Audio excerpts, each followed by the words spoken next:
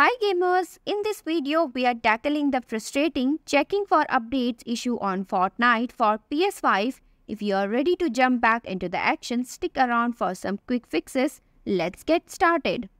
Fix 1. Restart or unplug PS5.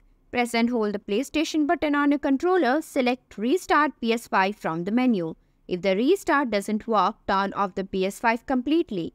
Unplug the power cable from the PS5 and wait for about 5 minutes. Plug the power cable back in and turn on your PS5.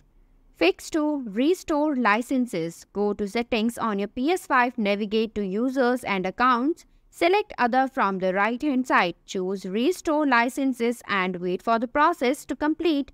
This may take 5 to 10 seconds.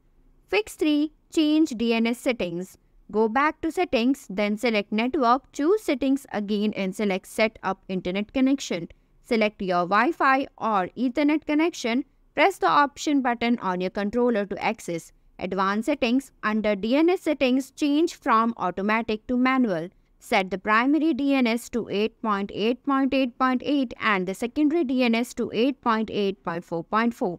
Select Done and reconnect to the network. Go back to the home screen. Press the PlayStation button on your controller and choose Restart PS5. Fix 4. Clear cache in safe mode. Go to PlayStation 5 home screen, press on power button and select Turn off PS5. Once the PS5 is fully off, press and hold the power button again until you hear a second beep. This happens after about 7 seconds. Connect your controller via a USB cable to your PS5.